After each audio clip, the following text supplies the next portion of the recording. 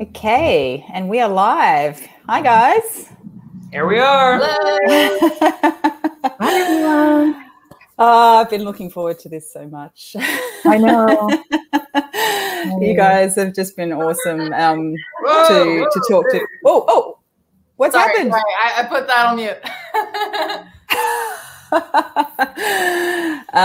You didn't spill the wine, did you? No, it's all good. Okay, good.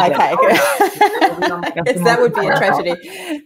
What are you drinking this evening, peeps? So we've had this in the fridge for a while. Wine. It is a Other People's Pinot. It's called. This is a Pinot Gris from Willamette Valley, so Oregon. Yeah, we've been exploring black-owned wine, and this is a lovely example. A big hit. Yeah, so, it is. OTT. It's fantastic. Yeah, I love the name. Yeah, we found this place.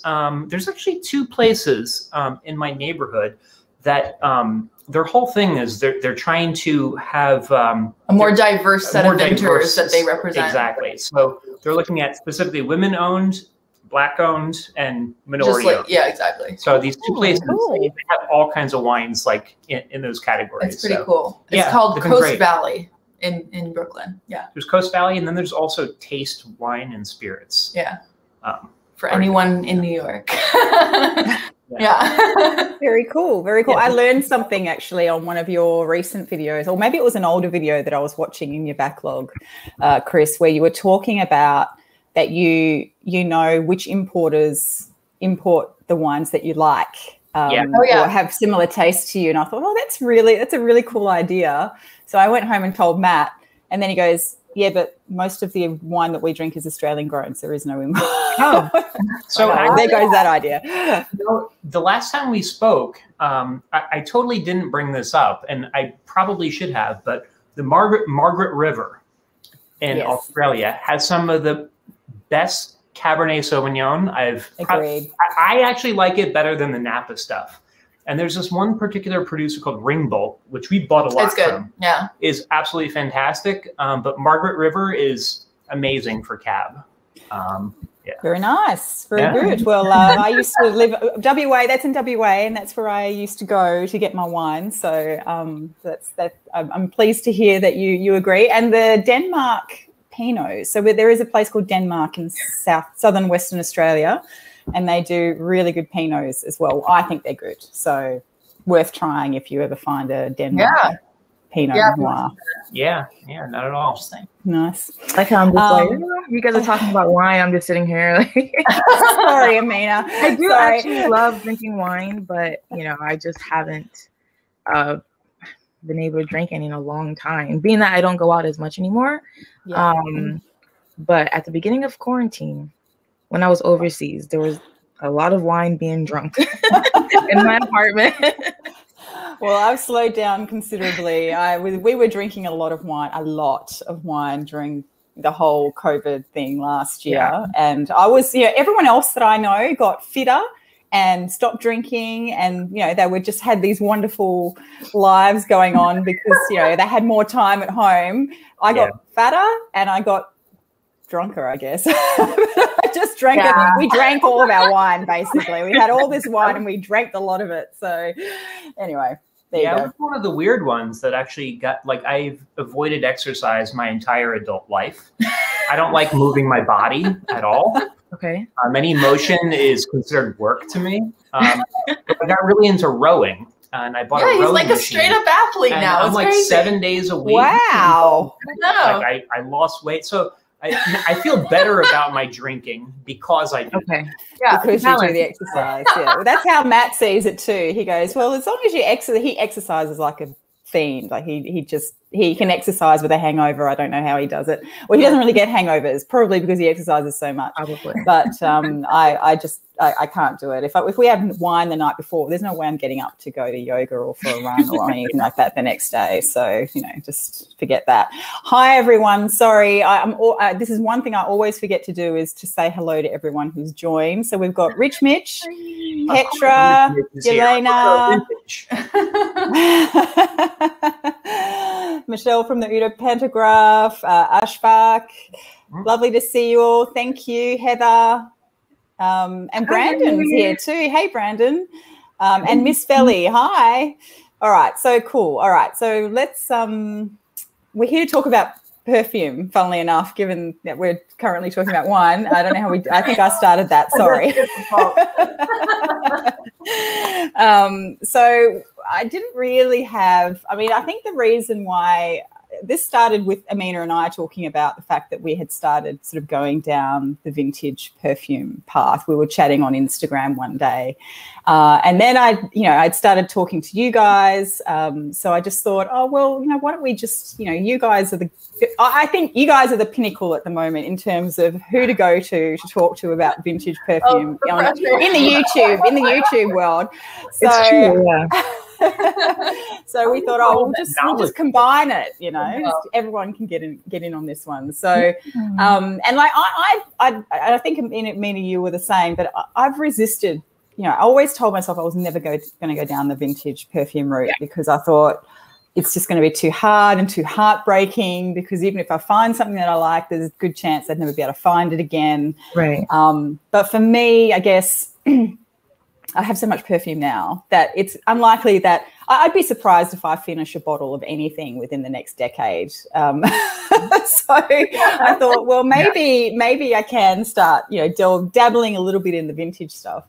And I think also because I have moved on to wanting to wear, I find a lot of the vintage sort of style fragrances don't have to necessarily be vintage, but the vintage style fragrances tend to be a lot softer and I find easier to wear. A lot of people find them challenging, but I think that they're kind of easier to wear because they're so soft and well blended, and they almost have a more natural perfume feel to them, whereas the more modern stuff is really loud. And, I have an example of a fruity sort of perfume that's vintage here, which I'll talk about later, but I just find that even the fruity stuff is not like a fruity perfume that you would buy today. So, but the one I did find when I started searching for vintage perfumes was that I ended up buying vintage versions of things that I already knew, because when I started doing the vintage perfume shopping thing, I realized very quickly that I had no idea what I was looking at or what I was buying. So it kind of got overwhelming. I was like, I don't know what to buy because I don't know what these are. So curious to know for all of you how you have tackled that and approached it, because I'm still struggling with that. Yeah. Well, I think I'm going to go first because I think Chris and Camille are like on level expert. I'm still learning. But thinking. Well, I mean, at least you it seems that way. So just take it. You guys are experts in our eyes, at least. So I guess for me, at the beginning of me deciding to start a YouTube channel, I did like a small haul from this store, or online store in the UK, and I got a bottle of Mitsuko.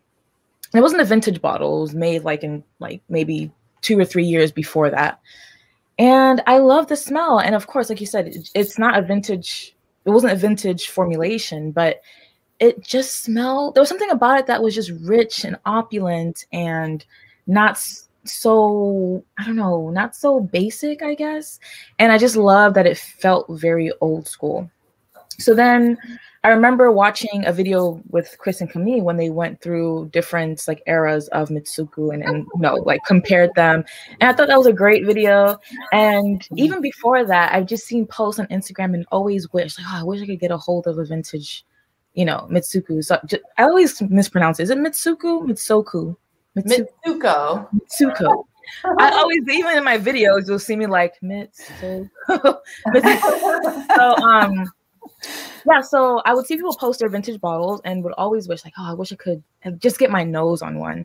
And the only way to really get, no one's sending decants of vintage fragrances, So I mean, it's a lot of money for that, like much more than you might as well just get a bottle. Exactly. So I kind of, at that point, I was like, okay, well, maybe vintage fragrances aren't for me because I don't know where to start. I was kind of intimidated by the whole process. And then fast forward to last year, we did the collaboration for Best Purchase of 2020. And Maite presented Miss Dior from the 80s. And the way she talked about it, and she would always talk to me, it's like, Amina, this is great. You have to try it. You have to try it. So I just did a random search and I found one really cheap and I bought it. And that's how it started for me. And ever since then, now I have 2 bottles of that. And every time fragrance, right? Yeah. Yeah, it's beautiful. And I actually prefer the eau de cologne over the eau de toilette, weirdly enough, because I haven't tried it. Yeah. I don't know. I think it's great. I love it. I'm obsessed with it. As you guys know, I have like the mega bottle of it. And yeah, so that's how it kind of started with me. And now I have a handful of ones that I truly, truly adore. And it's also helping me broaden my taste in fragrance as well. Certain fragrances, for example, number 5, Parfum. Before I got my vintage fragrance, I never tried it. But I was never a huge fan of number 5 EDP. So I found a bottle of the Parfum. I bought it. And then I was like, wow, this is just amazing. Like, I had no idea this is how it smelled. Obviously, it doesn't smell like the current one, but smelling the current one, I'm like, I also like that too. It's not as deep, not as rich, but it still has, you know, something about it that is just magical. So yeah, that's how it basically started with me. I don't know, maybe you guys, Chris and Camille, can share how you guys ended up. Like, how did you guys end up in exploring vintage fragrances? I don't know the answer. So, I mean, we had a video recently. We said, why vintage? Right. So we discussed some of it. How did we get into it is the question. So I got into fragrance in general because of you. Because you were getting into it. That's true. His first fragrance was a vintage Mitsuko. Right. And by vintage, 1999, right? So it's not a 70s X-Trade or anything like that. Still, it's like, But and I just didn't have a lot of these associations in my mind with like kind of like old, you know, old ladies or old people or something. So I didn't my head didn't go, oh, this is dated. It was just different compared to what I grew up with in the 90s. Right. Like, whoa, this is really interesting. So that's what grabbed me onto it. And, you know, going down the vintage route was actually kind of like less weight on my shoulders, because it was a way to like pump the brakes a little bit and be like, okay, I'm not even going to look at new stuff. You know, this has been around since 1919. It is tried and true. So I'm going to wear that and be done with it. Nice. You know what I mean? It's a good way to look at it, actually. Didn't have to worry about anything else. And then like I bought Bala Versailles. I'm like, oh, this has been around since the 60s. Like, that's it. Mitsuko, Bala Versailles, I'm done. And we all know what happened, right? Of course. But in my mind, it was a way to actually exercise restraint in the world of fragrance that's so much bigger than just, you know, vintage stuff. So now, like, we bought a lot of it, and I think we found out about a lot of it just through your reading. So there's some great books out there for discovering vintage fragrances, and the one that we tend to mention the most is Scent and Subversion by Barbara Herrmann. And we found a lot of beautiful, there we go. We found a lot of beautiful treasures in that book. Pretty cheaply, because she lists a lot of fragrances that are sort of lesser known that you can get on eBay for less than $40 or $20, even for an X-Ray. And it's kind of incredible to like explore that world, and it feels very much like a treasure hunt, which is sort of nice. So I mean, a lot of people say, you know, oh, what's a good cheap fragrance? And a lot of times the answer is vintage, because you know, unless you're looking for Chanel No. 5 or, you know, some of the really old Guerlains, but, you know, some of the stuff that's off people's radar is cheaper than anything new you're going to buy today. If you want beautiful composition, beautiful ingredients, and you want to pay less than $50, then most of the time vintage is your answer. That's your answer.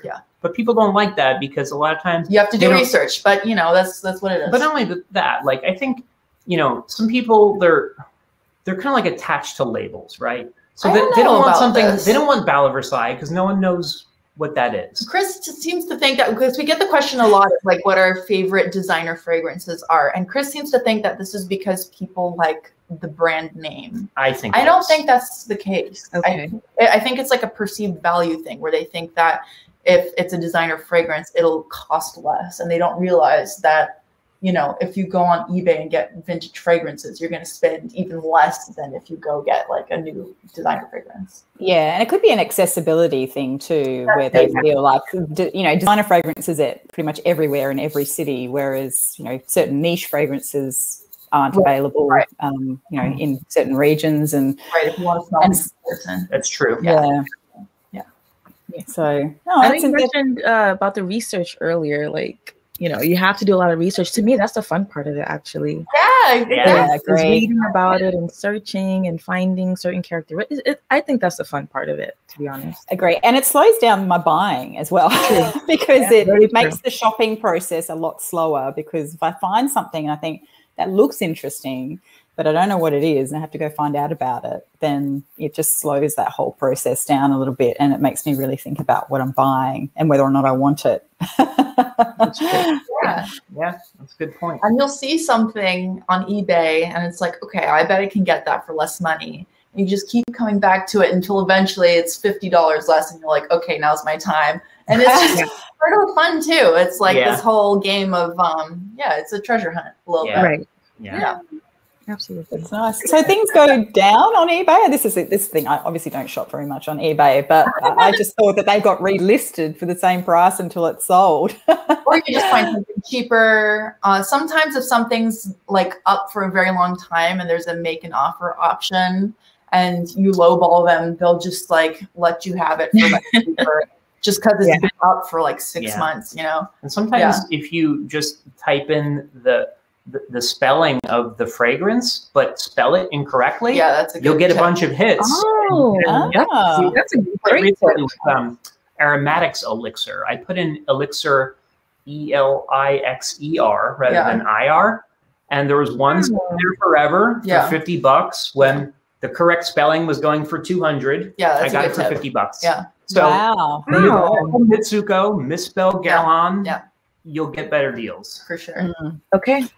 Do you go back to the same shops all the time on eBay? There is one lady here in Brisbane who I've just discovered a few weeks ago, and she's local, and she has all these beautiful vintage minis on eBay. So I'm actually have my eye on a Chanel parfum at the moment of hers, and they're all still sealed as well, which is cool. Yeah, it's always nice we can find a sealed one.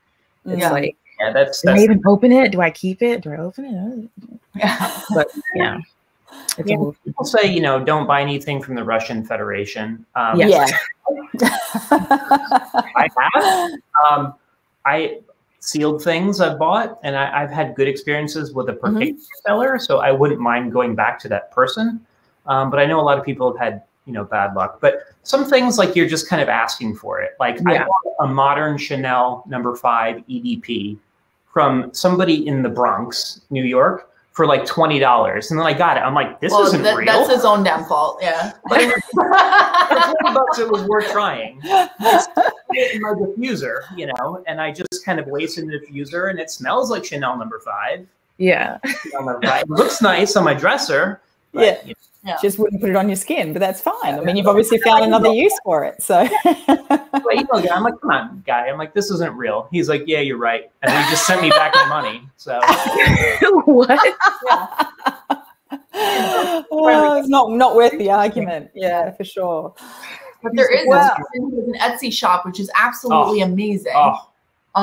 What's her name? So the name of the shop is Parfums de Paris. Yes, that's right. And her name is Alexandra Starr. She in has Hawaii. The most insane collection. I'm going to put it in the chat. Yeah, please. So I can jaw-dropping more money of like the most like FU vintage you could possibly imagine. And I've heard, like, you know, just from interacting with people on forums and stuff, you know, there's like rumors out there about this woman. Yeah, like this, like, I mean, international it's woman just of like mystery. stuff that you never see around, and she's got like 5 bottles of everything. Wow. Yeah, like 10 bottles of, and they're all just like bottles that I don't know. We messaged her to try to get her to like interview her on the channel, and never got a response. I never got a response. Yeah, she probably doesn't want to be bothered. Yeah, international. That's great. She wants to lay low. She doesn't want to. I mean, she has like a LinkedIn profile, you know, and you can read everything. And she has this amazing like career that she's had. She's done different things all over the place. I'm so curious. Somebody told me that had like some sort of knowledge about her, that she moved her entire collection from like Texas to Colorado to Hawaii, where she lives now. Yeah. Imagine the insurance you need on that. Yeah, on such a collection. Ooh. Like her collection, it has to be over $100,000. It's crazy. Easy. Wow. That's amazing. cool. I'm gonna have to look it up tonight. I mean, it's a high price point for all the stuff, but it's also stuff you would never find anywhere else. So Yeah. True. So we have a question from Miss Felly, who asked the question, at what point does something become vintage? And I thought it was pre-1980 or pre-1990 or something like that. But then I've heard other things like, if it's 20 plus years or 30 plus years. So I don't know. In the US, right, there's like this special, if you drive a car, we don't drive cars because we're in New York City, but if you drive a car and it's over 25 years, it's considered historic, right? And you don't, you don't have to get it. Okay, 25. You don't have to get the emissions tested and everything. So that's considered a vintage car. If we're talking about people, right, I would consider myself not a vintage person. You're a vintage person? If I were a fragrance, I'd be very vintage. Yeah. So I think it really depends. And I think what it comes down to is not so much whether it's vintage or not, but when has formulations happened? When have they happened? When has something changed significantly? Or when has an ingredient changed? Like, for example, like Ifra, doing the oak moss thing. But also vintage can be shorthand for like original formulation. Original formulation, right? Or close to it. Right. So like I would consider my Messe de Minuit like a vintage bottle, but it's like from the 90s. Yeah. Okay. Yeah. I would say but 90s. It's like the first formulation of 3 before it got discontinued.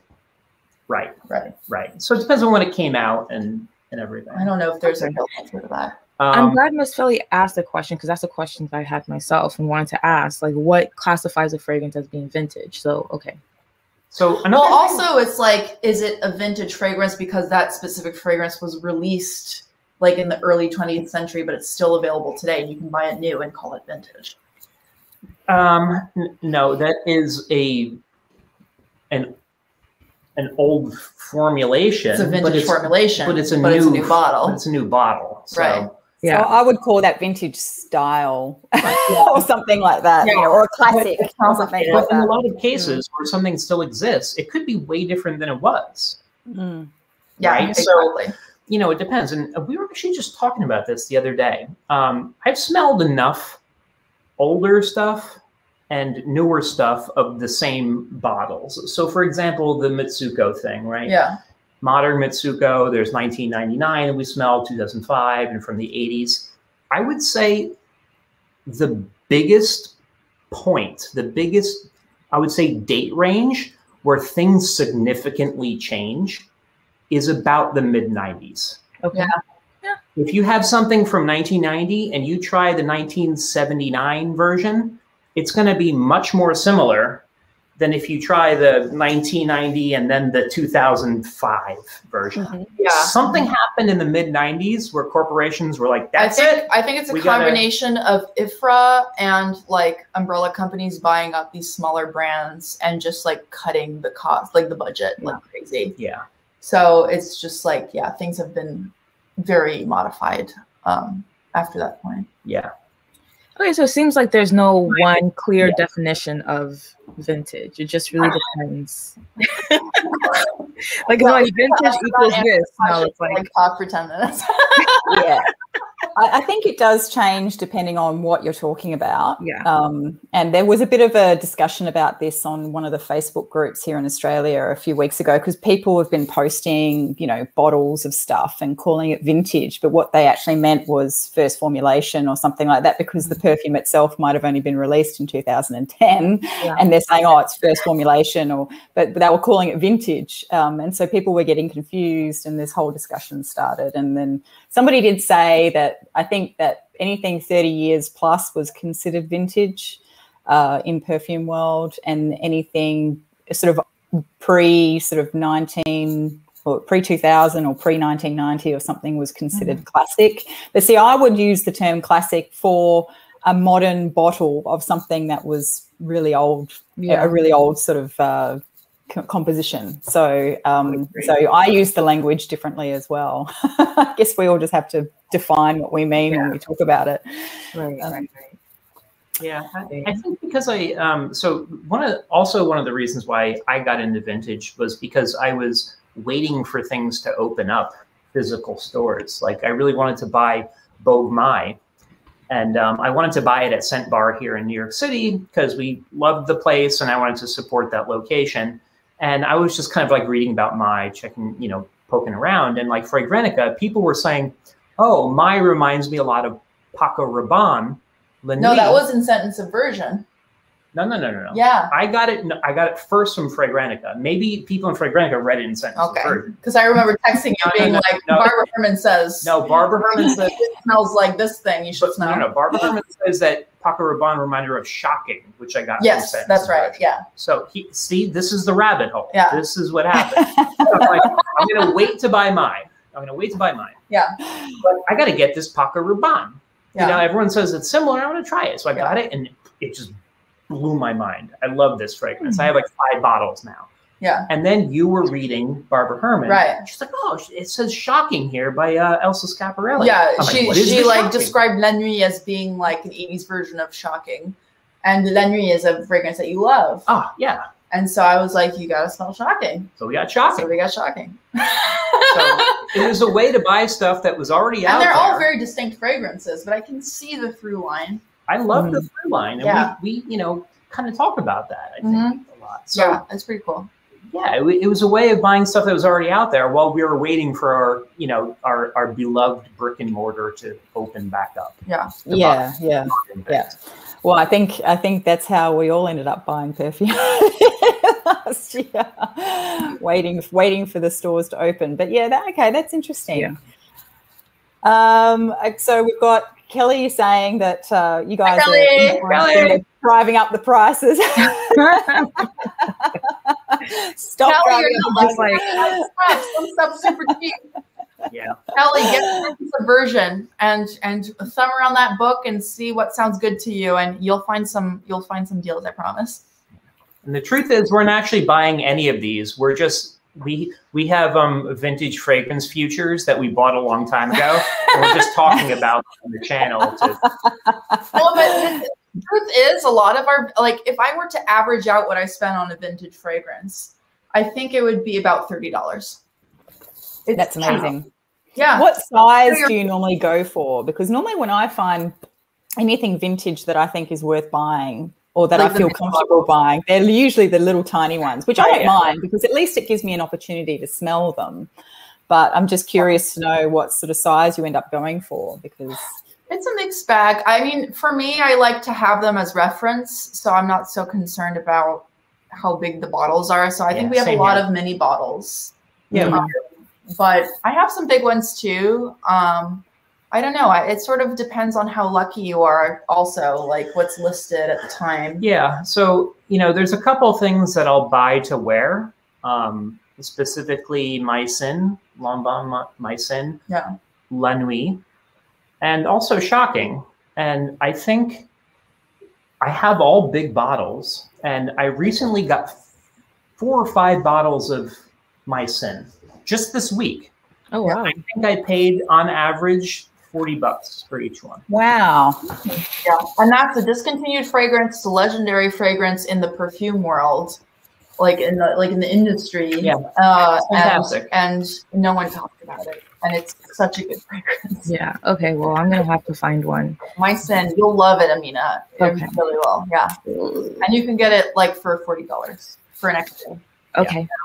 Yeah. I'm going to be on the hunt for it. Yeah. And also do some research and all that. Yeah, but some of the other stuff that's like very rare, and I don't mind having a little bottle because I'll just smell it once in a while. I'm not putting it on every day. Right.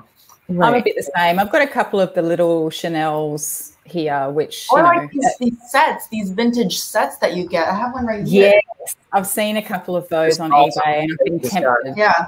We need. So this is like a bunch of Jean Patou fragrances. Oh, wow. nice. And it's a bunch of mini bottles, but it's like a really good overview of their whole history, right? Yeah. And it comes in this cool little thing, and it's from 25 to 64. So you just get like a really cool impression of their history, right? And I think it's worth it for that. And I think this cost me $100 for all those little. I think that's pretty good, you know. Yeah. How many are there in there? Let's see, 2, 4, 6, 8, 10, 12. Okay, for 100. Yeah, for 12 that's not too bad, I think. Yeah. And I mean, these are just for reference for me. And if I fall in love with something, then maybe I'll get like a bigger bottle of some. But I mean, this kind of thing is really fun for me. Yeah, it's just like the discovery of like, you know, this sort of nostalgic yesteryear, right? Yeah. Yeah. It's fun to find stuff like that. Yeah. And there are a few sets like that. Like you got a bunch of like old Caron for like nothing. Yeah. And the these like little like these gift sets. You can also get these little like perfume nips from the 30s. Oh, you know nips? I saw you talking about those. They look amazing. Can you show me? I need to see. Yeah, and that's the best way to smell vintage because, you know, light doesn't touch it, you know, air doesn't. Yeah. It preserves it really, really well because it just doesn't oxidize. Yeah, so Rich, actually, I know that Samsara has real Mysore sandalwood in it. I've heard this. Oh, nice. So see, this is like something that companies gave out to their employees as like a marketing thing. So this is like AAA. And it's just full of these really strange tubes, and you break off either tip, and it's just like one serving of perfume to lay it out. And so you like put it on your skin, and because it hasn't been exposed to air in like decades and decades, like the top notes are really amazingly preserved. And this is kind of the best way to try vintage fragrances as they were meant to smell. Wow. And you get like, you know, 10 in a pack, and they're pretty inexpensive to buy on eBay. Just look up perfume nips. And these used to be sold in vending machines to women like after the war as a way of like having a luxury without having to ask their husband for money. So yeah, they're pretty cool. That's really cool. Now I'm curious, Camille, because I know that you claim to, well, you are very much an undersprayer, but how do you feel about wearing an entire nip? Is it too much, or? That's a good question.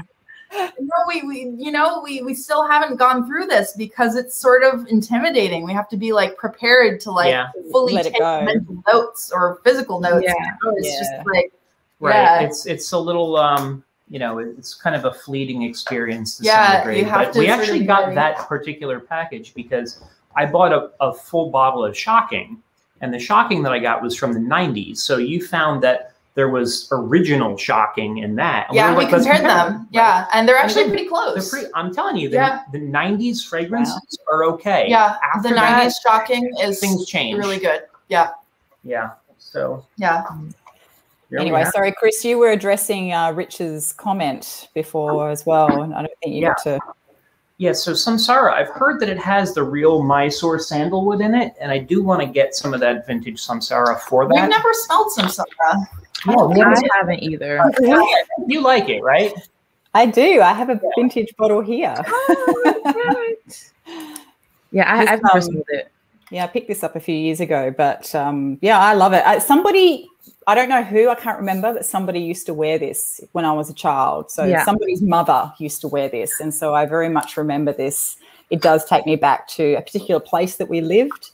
And it's just really, I really, really love it. I hardly ever wear this one though, because it's so special, but I really should just wear it because I don't want it to go bad. But it does smell. I think I talked about this in a video where I said that the current formulation of Sam, I mean, I still love the current formulation. I have bottles of the current formulations in both the EDP and the EDT, and they are different.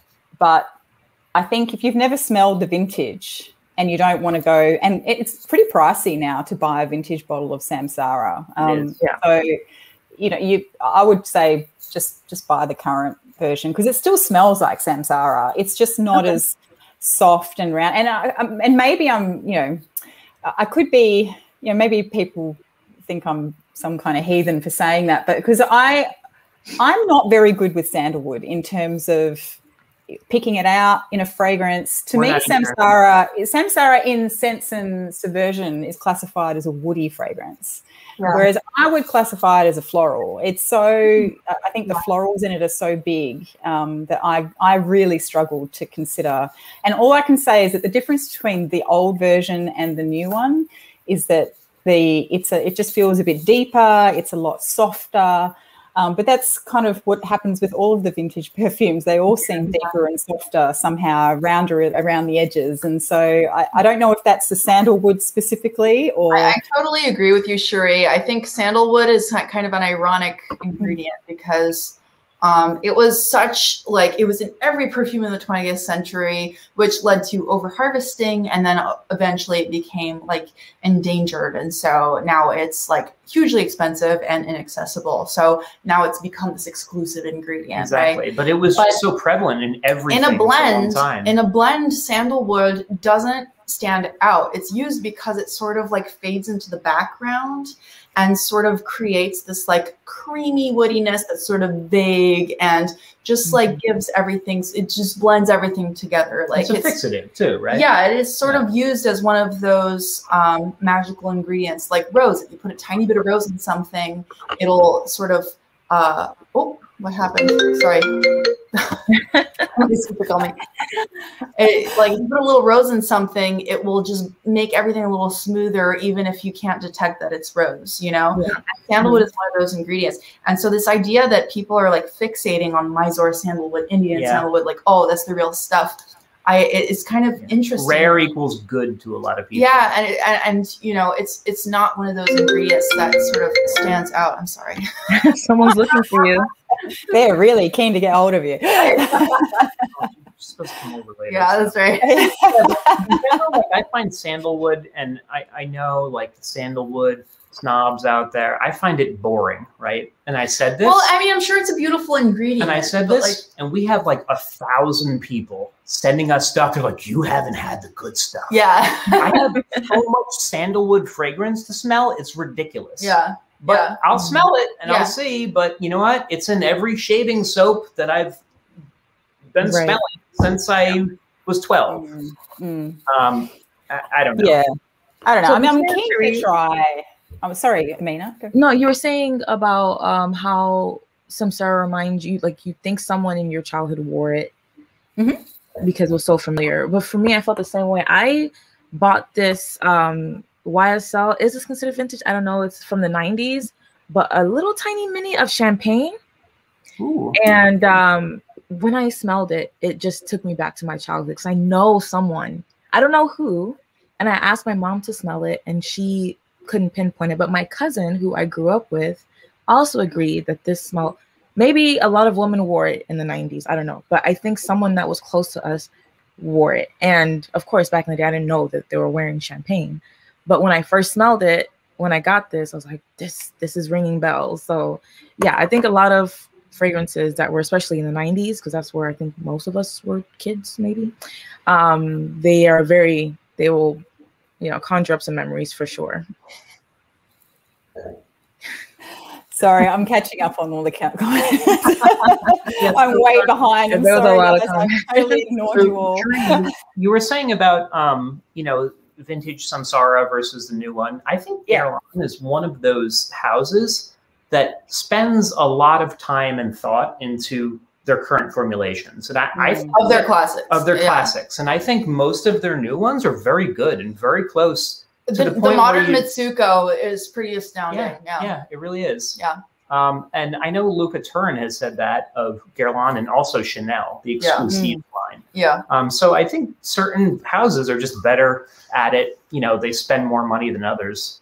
Yeah, but then again, like, you know, that could change. Like, a lot of Guerlain classics are being discontinued, and I think that has to do with their new management to a certain degree. Like, Après L'Ondée is gone, Mouchoir de Monsieur is gone, and a few others. So yeah, and Caron doesn't look that's too much better. Yatagan's gone. Yatagan's gone. Puranum's gone. Le Troisième Homme. Or is Puranum gone? Le Troisième Homme's gone. Yeah, and I saw a Pep do a review of Tobacco Blonde. He'd had a vintage sample or something, and then he bought a bottle, and he was really disappointed. He just said it's totally different, and I think he was also saying it might be getting discontinued as well. So I can't remember if he said that or not, but it's a shame for sure. But yeah, I mean, I don't know. It's fun going down the vintage route, but I think I'm at the point now where I'm going to stop buying vintage versions of things that I already know, because I find that if I already love the current version, then it's interesting to smell what an original version of it might have smelled like. That Chanel No. 5 is one that I'm keen to smell the original of, but other than that, I sort of think, well, you know, if I already love the current version, then it doesn't really. It's just another expense of adding to. I may as well buy something else, some other vintage fragrance that I've never heard of, or or that catches my fancy. But yeah, the sandalwood thing. I don't know. I think it's just me. I do have sandalwood oils at home, different types, and they smell quite different from each other because they're all from different regions. So I can pick that up. But when I try and smell it in fragrance, it doesn't smell like the oils that I have. So but that's how it's meant to perform in like classic structures. It's meant to like melt into the background, and that's the strength of that material. Like patchouli, like a lot of materials do that. Yeah, I think a lot of the oud nerds love sandalwood because originally oud was blended within sandalwood for like a tars. And really? Yeah, that makes sense. So sense. it provided like a base. Yeah. So I think that's kind of like where a lot of love comes from, is from, people that love a tars, because it's just such a central component of a fragrance, in those kind of forms. Yeah, and also the scarcity factor, I think. More so today, probably, than in the past. Yeah, for sure. Michelle, I haven't opened my Joy either. Open it, Michelle! It's worth it. I saw that bottle posted on. I saw her post that on Instagram, and it looked very nice. Open it. The day that I got my Chanel No. 5, it was sealed.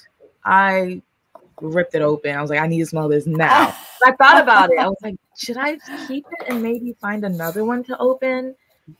And I thought about it for maybe like 15 minutes, and I was like, you know what, forget it. I'm opening this thing now. Yeah. Don't wait. Experience. Yeah, I'm in two minds, because I kind of had a vision for this bottle of perfume, and I was worried that if I can't find another one, I don't know, and I don't know how to open it, because it's like it's fused, I don't know. Is it a wax or? No, I don't know if I can show you, but it's like little gold. Yeah. Oh, I think it's a wax. Nice. Is it wax? What is it? The material that sometimes it just gets like stuck with like gunk. Yeah, just from the environment, I guess. Yeah.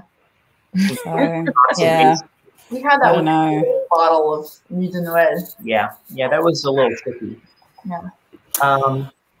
Was that sealed? Was it when you bought that one? It was. Yeah. Okay. But it was only like 2/3 full, because I guess it still evaporated a little bit just over time. Because it's just one of those like apothecary cap type of situations on the X-ray. Mm-hmm. But it had like that kind of like twine wrapped around. Yeah, it was sealed. Yeah. It was like a new thing. But another kind of interesting topic that we've kind of discussed in the past about vintage is kind of like the global footprint aspect of it, and also like the ethics of things like the animal nodes. Yeah, that's a big consideration as well. Yeah, I did like that conversation. Yeah, I never thought of it until you guys mentioned it. Like, especially with if you're cruelty free, like Erin, for example. Yeah. But it's kind of like a way to get around, that cruelty free thing, because it's out there, it's already there. They're not currently, testing on animals. So I never ever thought of it that way. So I thought that was really cool. Erin's main motivation with that, I think, is mainly not giving companies whose practices she doesn't agree with money in order to in these fragrances. Yeah. But you can also add the factor of, you know, these fragrances are already out there. And, you know, they're not like, you're not causing any additional harm in buying this fragrance, especially on the secondhand market. Like, and also just, you know, like environmentally with like emissions and stuff like that. Like the best thing for emissions is to not produce anything new. Yeah. Right. And if something's already out there, like the emissions, we've already breathed them in and we've already gotten our particulates from it or whatever it is. So, you know, it's a good way to, you know, help the globe as far as that goes. Right. Yeah. From like the other side of the spectrum, you have the fact that these are fragrances that were formulated before IFRA was a thing, right? For the most part. So maybe they have ingredients that you wouldn't find nowadays, for better or for worse, you know? Yes. That you can like sort of get a sense of what perfumes used to be able to smell like. Right. Yeah. Yeah.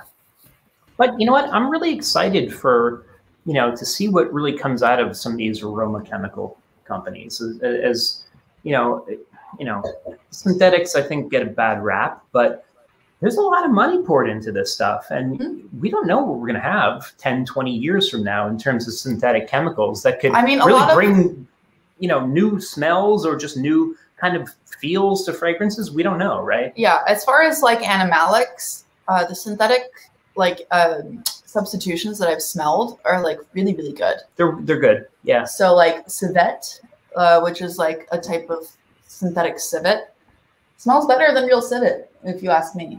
It smells really, really good. I don't think I've ever smelled real civet. I don't think you've smelled civet. No, I have. No, you've smelled the like civet essence, which is something else. Okay. Yeah. And the musks, the synthetic musks, I think across the board, they're Some great. of them are really, really good. Yeah.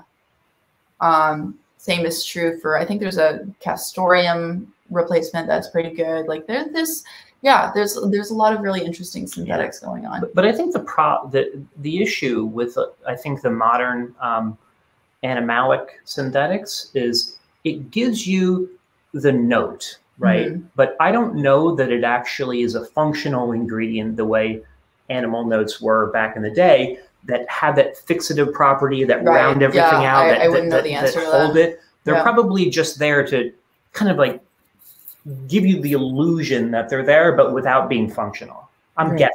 Yeah, I'm working on a perfume right now, and I was adding Costus Olifactory, which is like a synthetic blend that's meant to smell like Costus, and Costus is very regulated. And so I put it in the blend, and basically it smells a lot like Dirty Scalp. It's Costus. Because of course I want my perfume to smell like Dirty Scalp. And so I put it in the blend, and all of a sudden it smelled so minty. And I was like, what's going on here? And then I smelled the Costus, and I was like, oh, okay, whatever accord they made here has like benzyl salicylate in it or something, a very minty molecule. And I was like, that's kind of a bummer, because I can't use as much of it as I would have liked, because it's like got this weird. But maybe real Costus smells that minty. I don't know. Yeah, I don't either. Anyway, something to think about. But like, yeah, there's never going to be like a real one for one. But I think they're really exciting blends and molecules out there available to as substitutions. Yeah. So Dawn Spencer Horowitz, she has animalic fragrances, but no real animalic notes. You guys sent me a sample of. That's not actually true. Well, she's showing ethical animalic notes. Right. Okay. Yeah. Okay. We use like ambergris and African stone. Hyraceum. Yeah. Okay. So you guys also sent me a sample of Mabette by Eris, and that's supposed to be a synthetic animalic. So, and that one, I know, I think Michelle's the one who told me about it, and she just put a comment asking, what do you guys think of that animalic or that synthetic animalic accord used in that fragrance? And she's the one who told me that it's completely synthetic. And when I first smelled it, I was like, dang, this thing is thank you. You know, I actually really loved it. And I kind of thought it was the similar animalic level as maybe a little bit more toned down than Salome by Papillon. But it's one that I hope to add to my collection soon. So thanks for sending me that. Yeah. But the fact that it is a synthetic animalic note is pretty awesome. Yeah. I mean, they're really good. Yeah, for sure. Yeah. So which vintage collection in you guys' collection is like, or vintage fragrance in your collection is your like prized possession? Oh man. If you had to choose like 3. Which favorite? The top 3. Yeah, right. Isn't that how it is? One. It's very kind of you, Amina. But you can do 2. My most recent honorable mentions. Yeah, my most recent acquisition was that Caron Nuit de Noël Baccarat bottle. That was so cute. Yeah. So amazing, the packaging, and it comes with this cute little box and then a tassel and and it was sealed when we got it, and I can only imagine it's probably 30s, 40s. Like I didn't date it, but it's old. You know, it's like Baccarat I'm bottles. gonna go grab mine actually. Yeah. Oh yeah. It smells so nice. I mean, it's a 1920s fragrance, and we love the 20s as an era. And my sin extrait for sure is top 3. What do you got there? Oh, Crêpe de Chine is so good. Yeah, that's good too. Crêpe de Chine. Yeah. Ooh. Oh yeah. Okay. I wanted to get one of those, but I lost the bid. Oh, Amina, you'll love it. This is not to enable you any further, but awesome. Now I'm like crying inside, like, damn, I should have fought harder. This is a green chypre. It's green, and it's dirty and animalic, and it's an old bottle. I don't know, but I decanted some of it, and we love it. Yeah. So this would definitely be one of them. Okay. For me. Yeah, that one's really good. It's that fantastic. One's top notch. And I also love my well, I'll get this one too. Dangerous question. I know. What else? I recently got 1000 by Jean Patou, based on a recommendation by artisan perfumer Chris Russick, and that's his favorite fragrance of all time. Yeah. And it's like a green chypre, and it's really good. Yeah. I have it here. Everyone's like going out of frame. Yeah, I'm really that's wow. These tattoos, okay. Because, yeah, they're really good. You know, one of mine would be my vintage Joy. You know, yeah. in the oh yeah, that's right. Bottle. Nice. Just absolutely awesome. I'm sure it smells amazing. Good stuff. So good. Yeah. So good. Well, let me go get my sip. No, I'm kidding. How about you, Cherie? It's a fun thing. Well, given that I haven't opened the Joy yet, I can't say that. I can't. I'm not going to open it today because if I open it on camera and I break it, I'll cry. I think we'd all cry with you. I think we'd all cry. Look,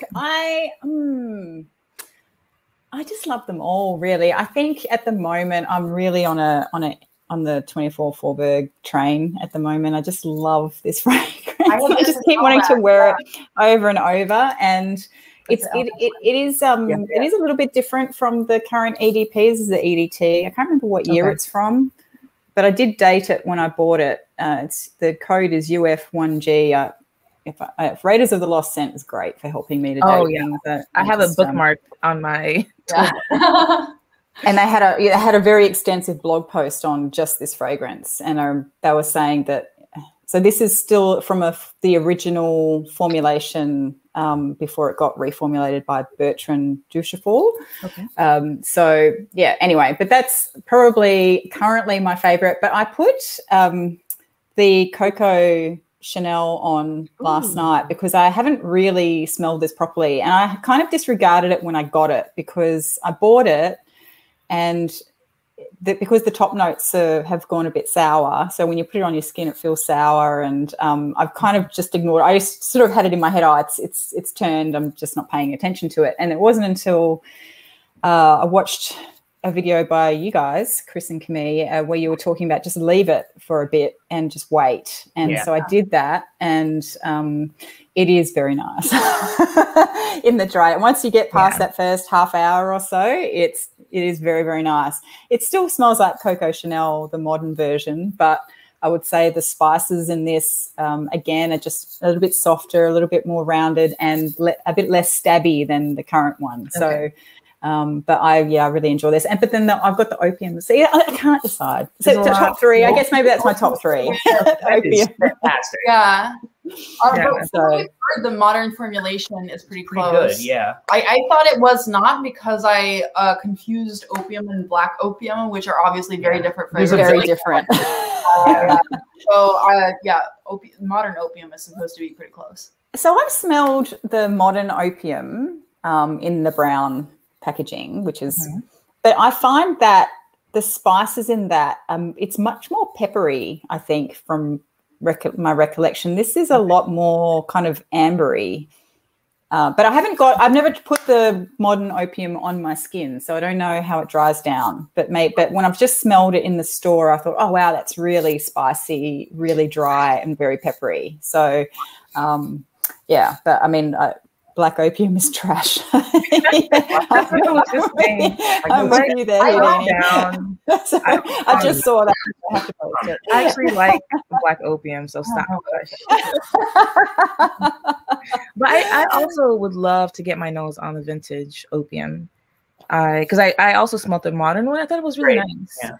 I reckon you'd recognize it if you smelled it, Amina, because it was worn a lot. Well, when I was a kid, it was very common. So it's. I think my mom wears it, but I don't recognize it from Yeah.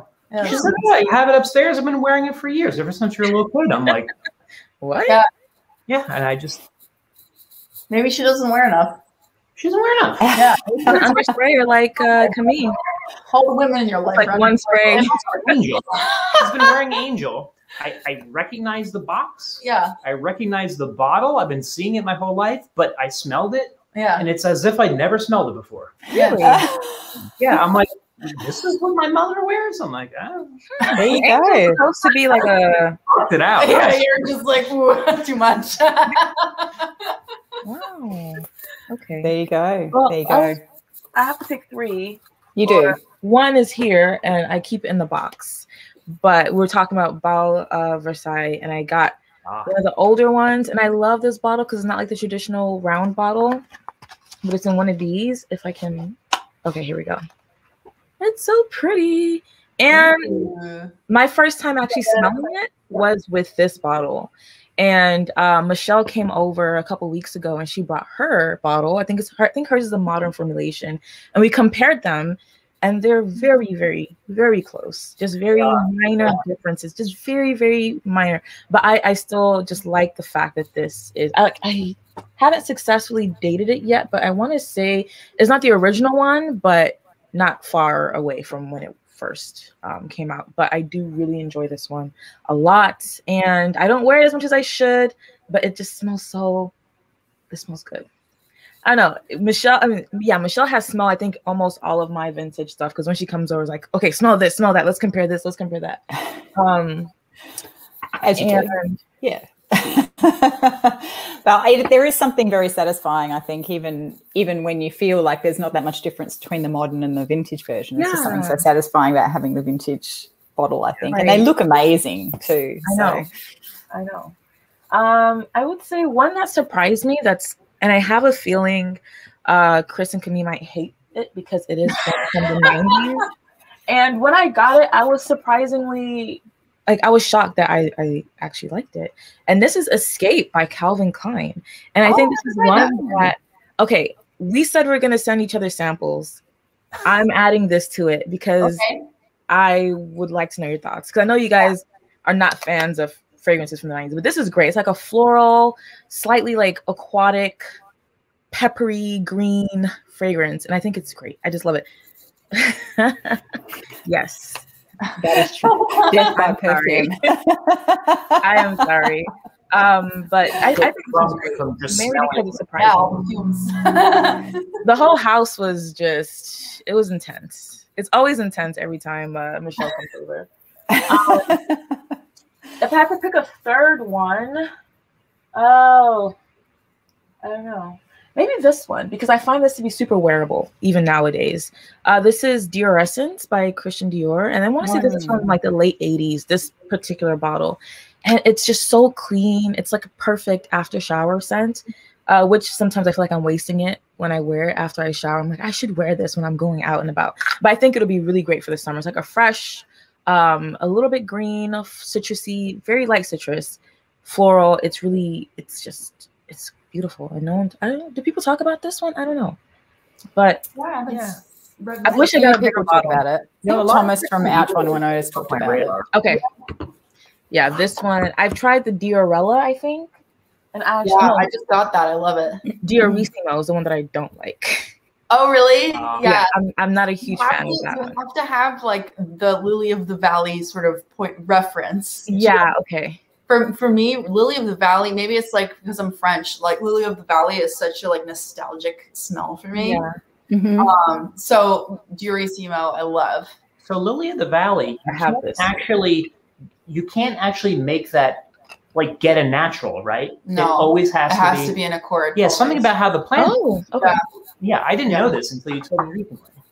Yeah, I read about it, and I'm not a scientist, but something about like how the smell. No, I'm not. This is news to you. So something about like the smell not coming out of the petals, but like some chemical reaction where it's like happening as it's oxygenated. So the smell happens in the air around it rather than from the plant itself. I don't know, but that's what I read. And you can't extract an oil from Lily of the Valley, but you can make an accord. And typically it's just like jasmine plus green plus cyclamen is how you make it. Now we know. Yeah. So Guerlain does a Muguet fragrance that they bring out. I think it's every year or something where they make a big fanfare. It's like they bring it out for a period of time every year, or I don't know if it's every year, but and it's really pretty. It's a beautiful bottle. They do it in the beer bottle, and bee bottle, not beer bottle.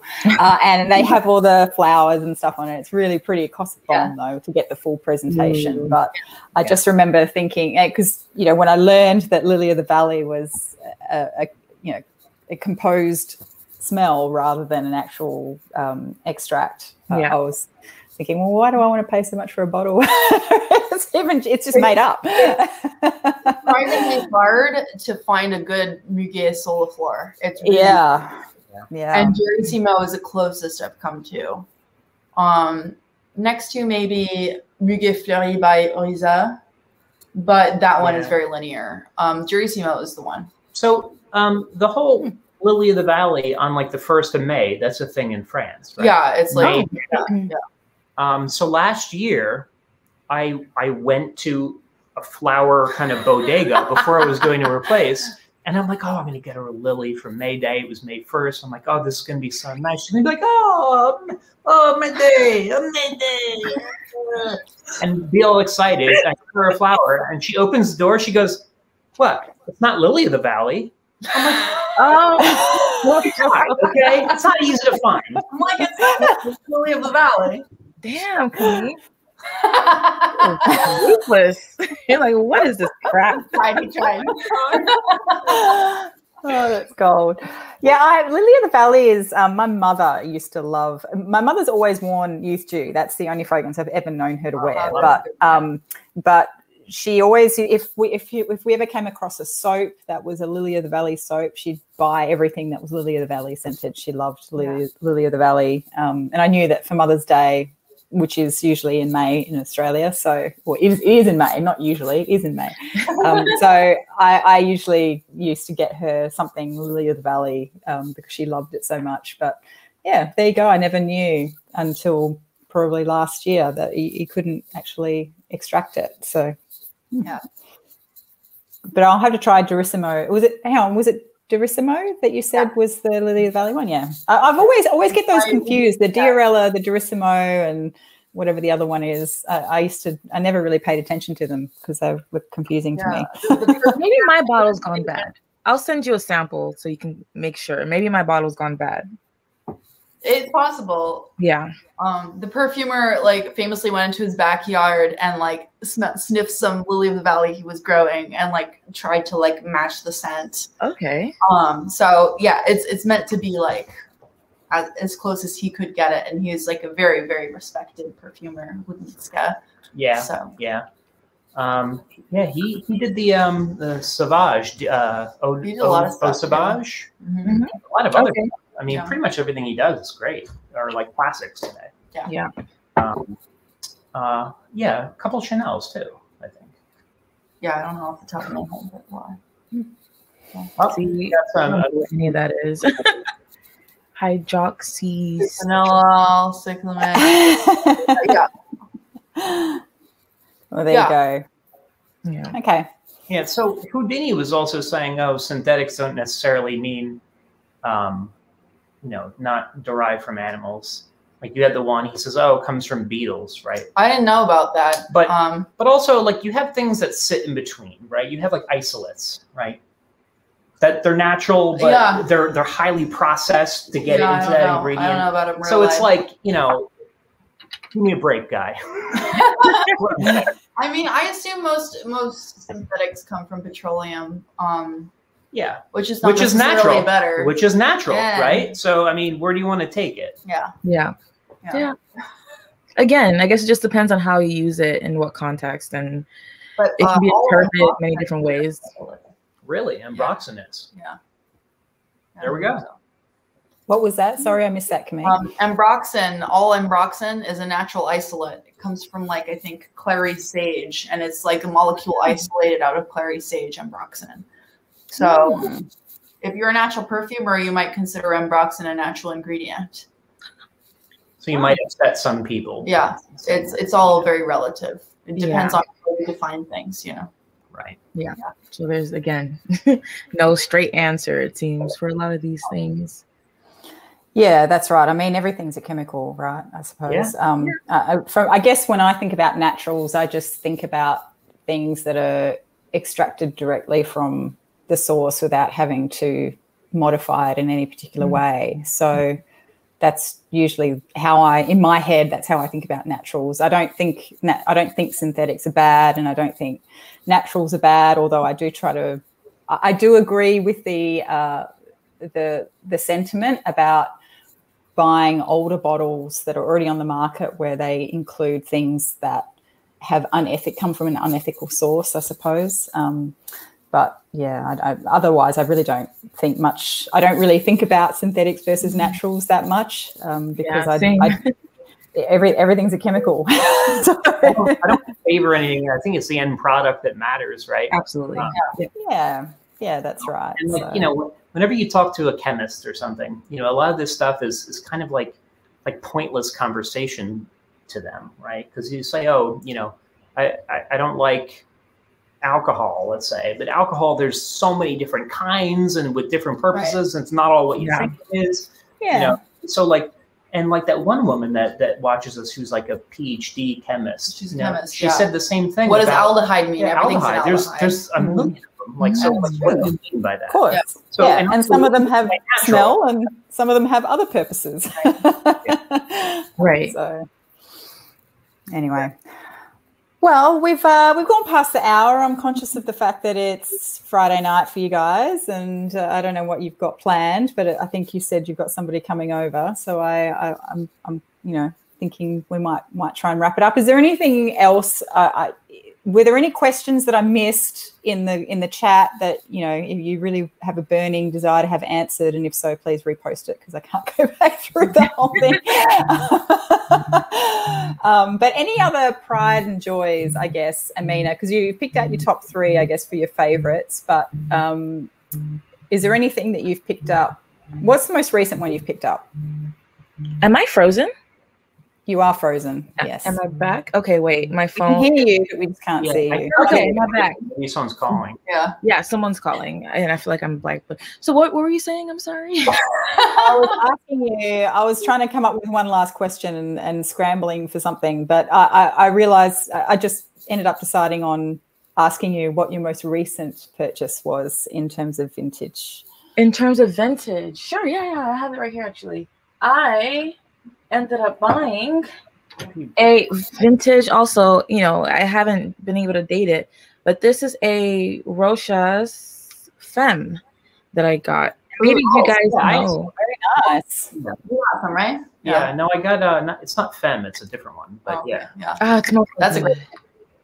It's so good. Our list actually. Yeah. Have you seen the modern one, Amina? No, this is, I'm not sure exactly when it was. I haven't been able to date it yet. If I had to guess, because it has vertical lines in it, a lot of bottles from the 80s, I guess, have vertical lines. So I'm not sure, to be honest. I still have to do it, but this is the latest purchase. I got this on Macari, I believe.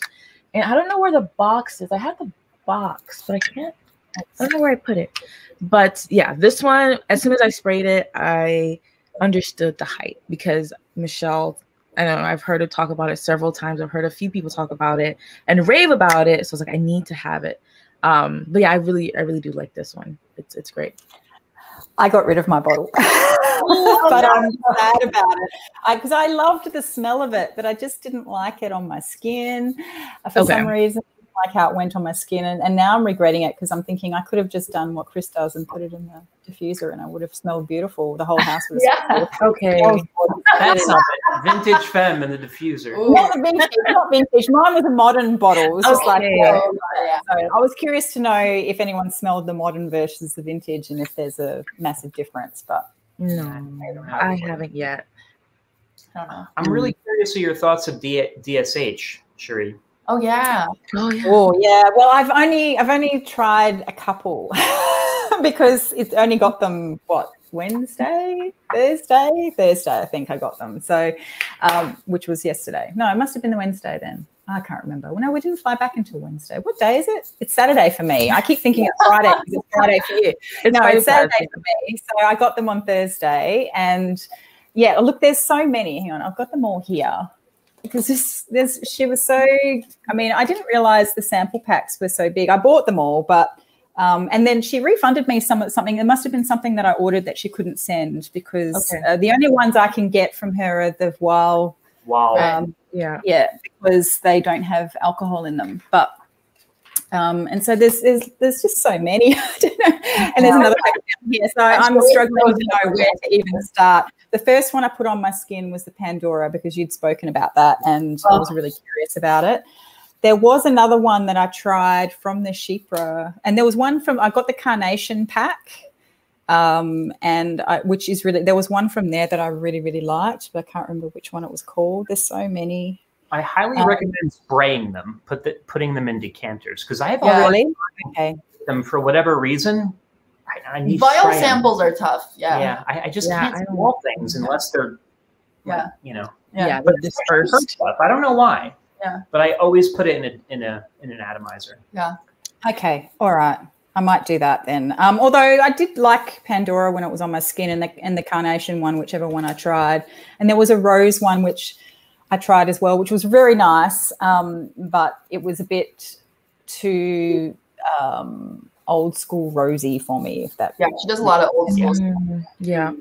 So that wasn't my favorite, but it was very nice. But yeah, they're really good. And I've sort of been, because on the same day I got my Libertine fragrance oils arrived as well. Nice. And I ordered the oil because Sex and Jasmine is sold out in Australia. You can't get a bottle of the perfume here. And I had a sample and I really loved it. And so I decided to get the oil because I can't wait for the perfumery to restock. And then at the same time, I bought the I don't know how to say that. That's a good one. That's like a bruh. I like it. Yeah, that sounded really good, and I really like it. Which one's that one? I didn't get it. How do you say it, Camille? Okay, you're gonna have to text me that later. Yeah, I'll text it to you. I don't know if you can't see that. I don't know how to work the camera.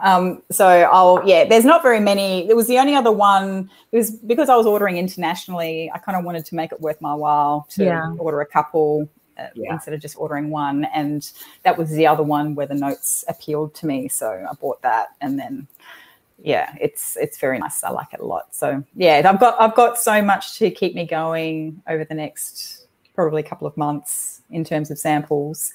I almost went and bought more samples on something else last night, and I went, no, stop. Have it. You don't need to buy any more samples. I don't even have enough time to get through what I've got. Okay. So they were my sort of more recent purchases, but I am loving the DSH, and it's definitely a journey to go through all of these, and I feel like they deserve you know, a lot of time to really sit with them and understand them well. So for sure. Cool. All right. Well, I'm going to let you guys go. Get on with your Friday night and your long weekend. Do you have? Oh, actually, do you have a long weekend then? Because you said you were working Friday. You worked Friday, so you guys don't get any days off over Easter? I mean, like, I think the kids had today off. Like my siblings, they didn't have school today. But normal life. States. So actually, even like Christmas Eve, it's not a holiday. No. So if you want Christmas Eve off, you have to take off. Things like that. Oh yeah, that's the same here. We don't get Christmas Eve off, but Australia is very good in terms of its workplace laws, in terms of making sure people get sufficient time off during the year. So I always feel really bad when I talk to people because I forget that how lucky we are here, that we're looked after very much. So anyway, well, thank you so much. Look, it's always an absolute pleasure to talk to all of you. And this was so fun. Yeah, thank you. Amina. I know. Like interacting with Amina. I know. Like talking for so long. I know. My camera's blurry. I don't know how to fix it, but you know, it's all right. Just working through it. Yeah, this was great. Thank you so much, Sheree, for putting this together. Yeah. All right, we'll do it again soon. Thanks, guys. Bye. Bye, everybody.